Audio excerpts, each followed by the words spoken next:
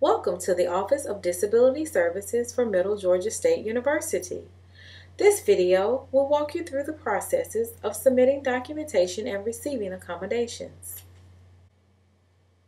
Students requesting services from the Office of Disability Services, or ODS, are required to submit documentation to determine eligibility in accordance with Section 504 of the Rehabilitation Act of 1973 and the Americans with Disabilities Act.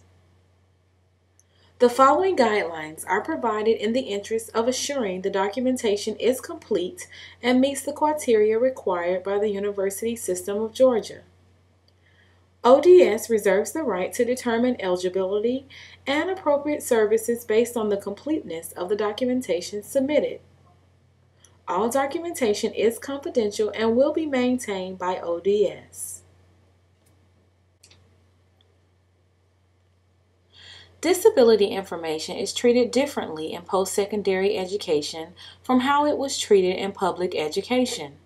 In K through 12, the nature of the student's disability status was shared with the teachers and administrators.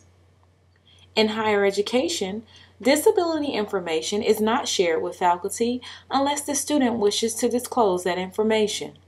What is provided to the faculty is an academic accommodation plan that outlines the accommodations and services needed but does not identify the disability.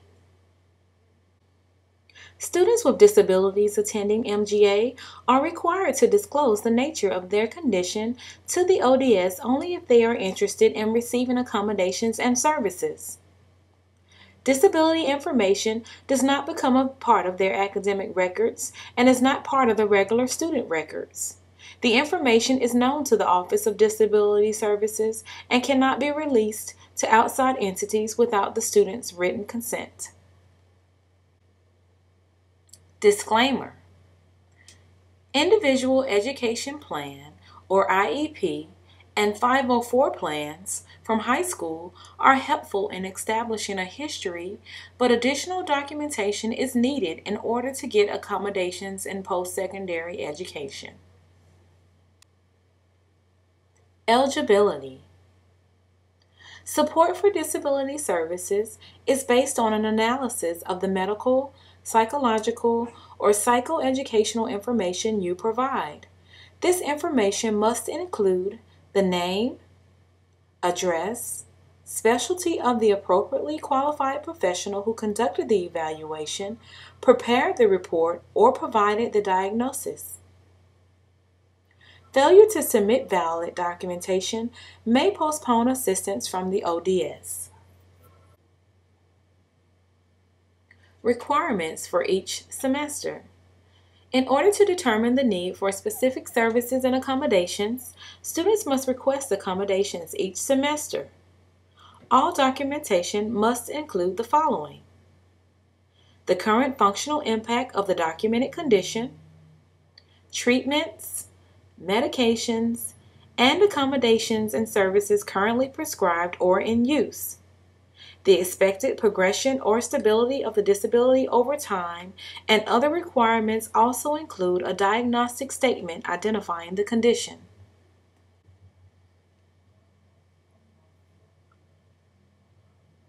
Learning disabilities. It is recommended that documentation be current, no more than 3 years old, or the evaluation must be conducted as an adult 18 years or older. If you have a learning disability, you should minimally have some form of psychoeducational assessment that includes measures of aptitude, intellectual assessment, achievement, and/or information processing.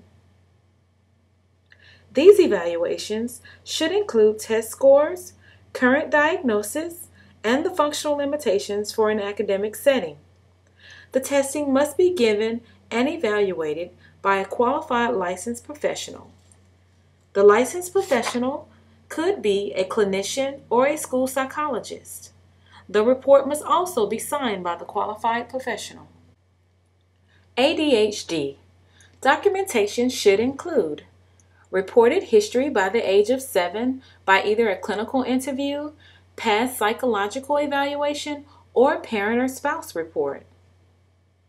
Self-report of 3 major behaviors from the draft DSM-5. Observations from 2 professionals, which may include a clinician or a teacher across the following settings: working independently, working under direction, and working under time constraints. Mandatory corroboration of behavior by another adult, parent, spouse, relative, friend with integrity or knowledge of the client. Documentation on 2 rating scales of ADHD behaviors: schizophrenia, borderline personality disorder, autism, and mental retardation is not the primary disability. Psychological disabilities. You must provide a letter or report written by a licensed mental health professional or medical doctor. The letter or report should include an explanation of the nature of the condition and your current functional limitations and the impact of the medication, including side effects. This information must be current. You may be required to provide updated documentation regarding your current functional abilities as often as every 6 months. Here is an example of the documentation that needs to be provided.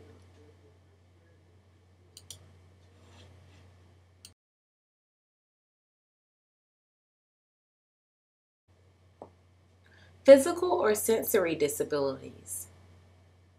A physical or sensory disability may include physical, visual, auditory, and/or mobility limitation. You must provide a letter, evaluation, or report from a physician documenting the nature of the condition and the functional limitation you experience. These documentations must be current within the last year if the condition is recent or variable. For more information, please contact the Middle Georgia State University Office of Disability Services at 478-471-2985.